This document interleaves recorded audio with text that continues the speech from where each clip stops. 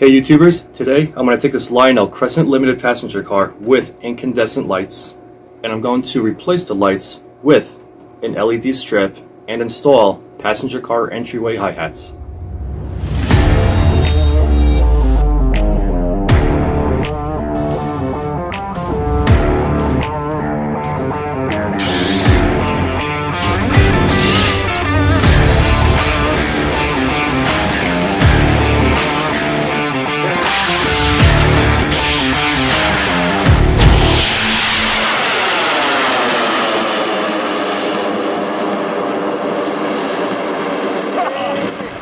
More than 100 pounds, my friend. So we all know that incandescent light bulbs, they draw a lot of power and they create hotspots in passenger cars, as we can see here.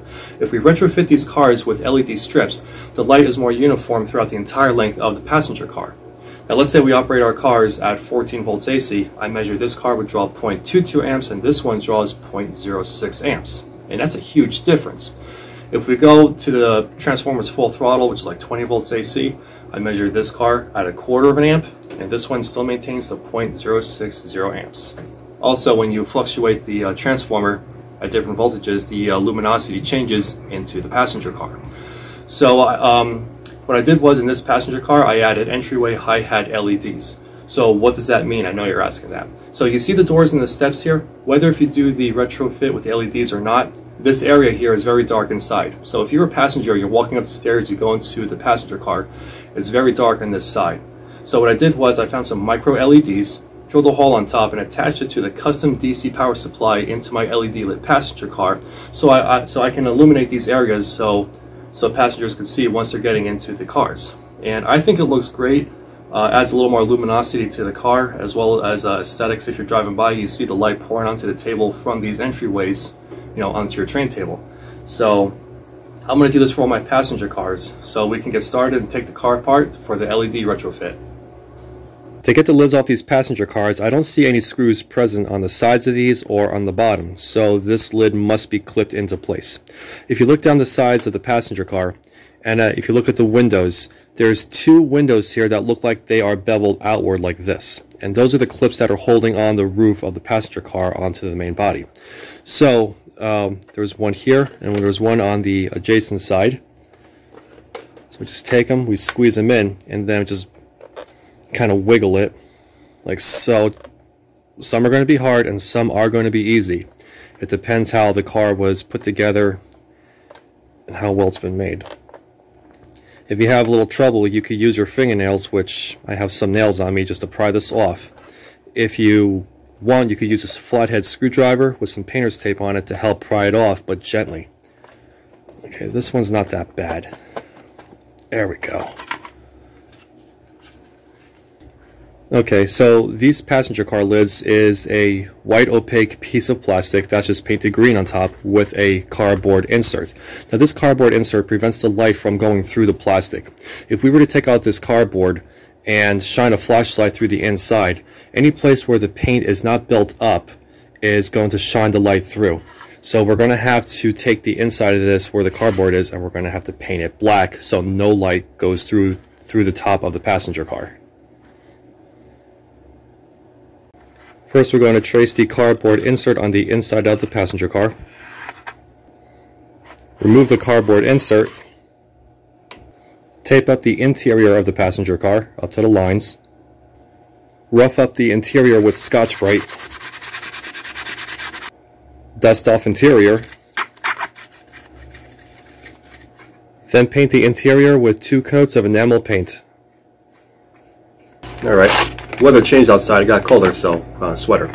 Alright, so the LEDs I have chosen for this project are from superbrightleds.com, and it's 16.4 feet of LED ribbon on this reel, and these LEDs are 3 LEDs per inch, and you can cut these in 1-inch segments.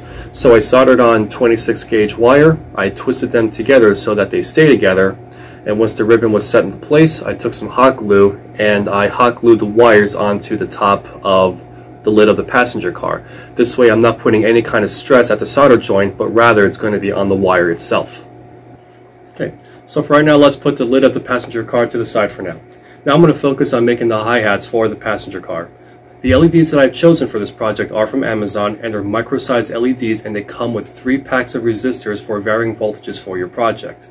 So I'm going to find the center of my passenger car entryway, drill out the appropriate hole for the LED.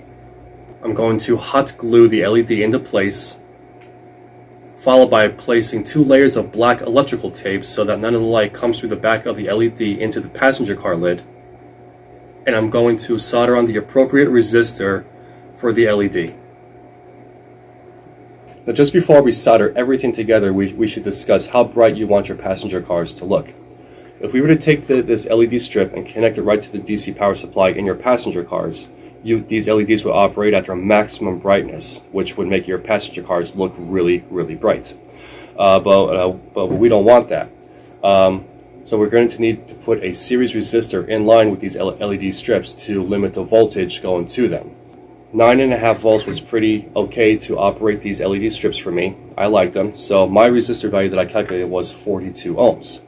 The first thing you're going to want to find is how much current your LEDs are going to draw. This diode with the 2 arrows coming out represents a symbol of an LED.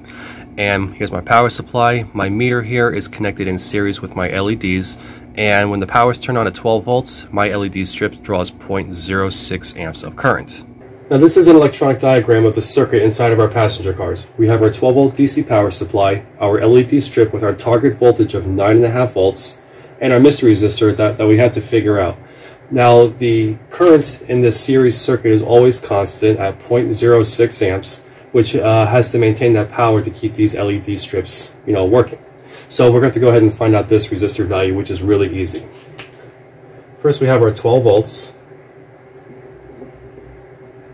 We're going to subtract that from 9.5 volts, and that equals 2.5 volts DC on that resistor. Now, being that we have our series current, which is 0.06 amps, we can take the 2.5 volts, divide that into the 0.06 amps, and that's going to equal 41.67 ohms. But there's no such value of this, so we're going to say it's 42 ohms of resistance. So if a 42 ohm resistor is not a standard value, we would have to get a 22 ohm and 2/10 and put it in the space to give us the proper voltage drop on the LED strips. Now they do make a 47 ohm resistor. Let's see if we can plug it into the resistor value.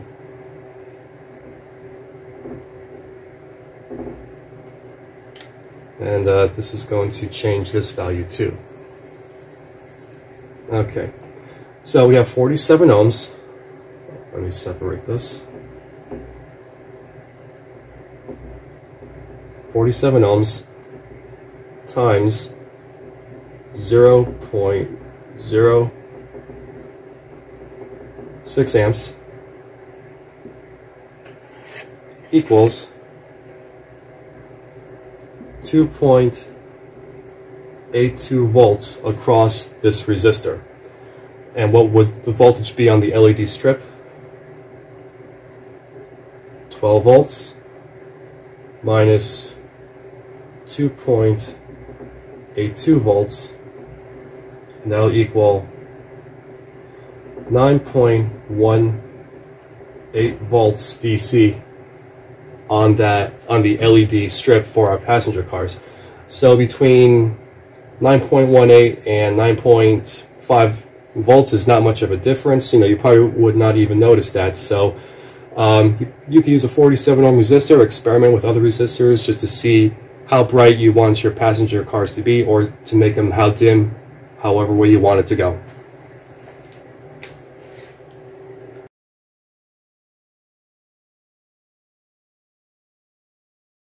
For me, I had a variable DC power supply. I was able to control the voltage to a brightness that I liked, and I was able to calculate a series resistor to put in line with my LED strips.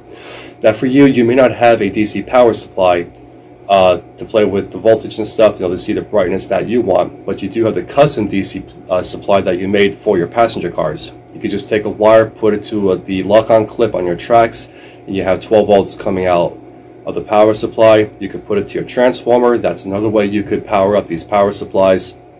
Or for me, another way is that I had two 6-volt batteries from emergency lights. I connected in series. I got 12 volts out of here. So I mean, you do have a lot of ways to make a 12-volt power supply.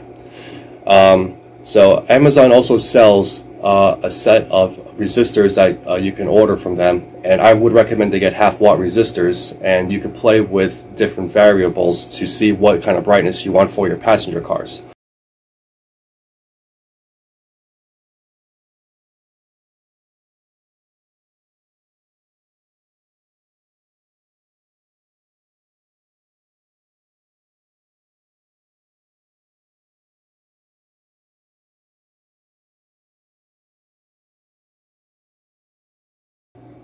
I'm just going to solder my yellow AC input wires to my rectifier and hot glue the board to the bottom of the passenger car. So if you're happy with all of your calculations and the way that the LEDs look, we can finally put all of our wires together. Now all of my wires come together here along with their resistors, and they're soldered together inside of this heat shrink tubing. All of these wires are held on the floor of the passenger car with 3M double-sided permanent adhesive tape. So this tape is very sticky and will not come up that easily. Any place where I extended wires and I couldn't get tape, I just had to glue the wires in place.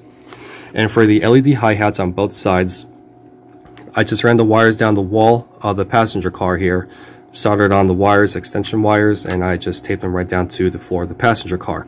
Now, I wouldn't run the wires along the wall here of the passenger car because of this little valley. This valley right here is for the clip of the passenger car to sit into.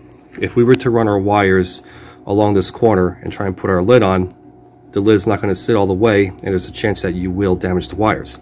Now over here where the wires go down the wall of the passenger car, when you put the lid on, the corner of the lid of the passenger car is fit precision to sit inside this corner here. So what I would do is I would take a Dremel tool and just sand this corner off just enough so that the wires for the LEDs would sit comfortably inside. So when you put the lid back onto the body of the passenger car, the wires will not get damaged. And now with everything in check, we can finally assemble the passenger car. So if you installed the hi-hat LEDs, make sure that the wires are tucked into the corners of the passenger car. And hopefully with the areas that you shaved off on the side of the opaque lid, just make sure that channel is big enough so the wires can fit inside. So as we put our lid on, just make sure nothing is pinching, nothing is happening. This is going in pretty smooth. This is looking good so far. Now before we finalize and put the lid on in place, the wire that connects the LED to the top of the passenger car to your power supply, you want to check out that it's not up against any of the windows. If this is the case and you close the lid up and then you put the car in the track, you're going to see the wire in the window. So with the lid just up and we look down through one of the doors, I can see the wire from the power supply to the lid. And it's kind of over a bit, so I'm going to take a flathead screwdriver, stick it in through one of the windows. And I'm just going to manipulate the wire enough so that it's out of the way. Perfect. Now we can finally close up the lid. There we go. It's put on the track. Put it in place and turn on the power. There we go. One LED lit passenger car. Now I did this to all 5 passenger cars of the Crescent Limited set along with the additional dining car for the set, so that's 6 cars. Somebody told me that there were a total of 13 passenger cars in the Crescent Limited set, so I went out to eBay, bought a couple of Beauregard and Jackson Stonewall passenger cars, and I made every passenger car LED lit. There's 2 cars that I'm going to talk about as far as putting in LEDs. That's the baggage car and the observation car. The baggage car only has a couple small doors, so you're not going to give an entire strip of LED inside. So what I did with the LED reel that I have, they are cut in 1-inch segments. So I cut a 2-inch piece. I took a current reading, which I think was 0.0419 amps, and I want to give it my appropriate voltage drop to whatever I want it to be. It didn't have to be that bright because it is a baggage car. And I think it came up to 92 ohms, so I just threw in a 100 ohm resistor and called it a day. Now the observation car was treated very differently. So I went ahead, I did the LED inside of the passenger car along with the hi-hat. On the back of the passenger car, it's kind of plain. So what I did to the back area of the roof, I installed 2 hi-hats along the gated area of the rear of the passenger car, and I installed 2 O-scale marker lanterns. So shapeways.com has the O-scale marker lanterns, and Evan Designs has the nano size LEDs that I use for this project. These are the O-scale marker lanterns from shapeways.com, and you can see just how small they are compared to the size of my thumbnail. Now there's 6 in a package, and they are attached here to this plastic base, and you cut them off. I use my Dremel tool with a light cutting wheel, or you could use a very light hacksaw and just cut them off just right below this ring, which is part of the lantern. And you see the stems out to the side, they get mounted onto your cars, cabooses, whatever it is that you want it to do. To get the LEDs inside, this very small drill bit that I have with my Dremel kit, I just drilled into the bottom of the lantern, at least up to the lenses, and I drilled in straight, and then I started to remount the inside of the lantern so I would have a space big enough to put the LED inside. Now the LED is very small. I just bent it upwards, I put it inside of the lantern, and I just put super glue in there just to keep it in place and just let it sit there. After that, I just painted the outside black very carefully so it could cover up any of the red coming out of the lantern, and just let the red light come out of the lenses of these scale marker lanterns. To mount the lanterns, I found a desired location on the observation car. I drilled a hole a little bigger than the studs on the lanterns, and I had to cut the resistor off the LEDs because, well, it wouldn't fit into the hole. So once I pushed the wire through and mounted the lantern, I used super glue to keep it in place, and then I reattached the resistor to the LED, and then I connected everything to my 12-volt power source.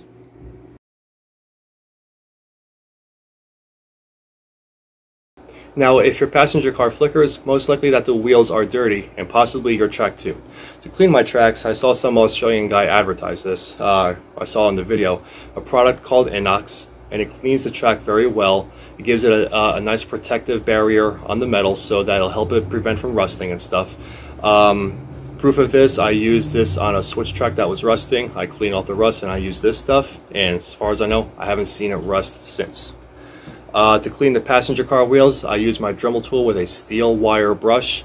Along with wearing eye protection, I cleaned off the wheels, I cleaned off the pickup contacts, and it made a great improvement into the car itself. So I cleaned up all the wheels on a lot of the cars. They don't flicker anymore unless I got a dead spot on a switch track, which tends to happen. So hopefully this video has been very informative to everybody. Please leave your comments in the comment section below, and thank you all for 200 subscribers. I thank you all for subscribing to my channel. I hope I can keep giving you quality videos as you see here. So everybody, until next time, I'll see you later.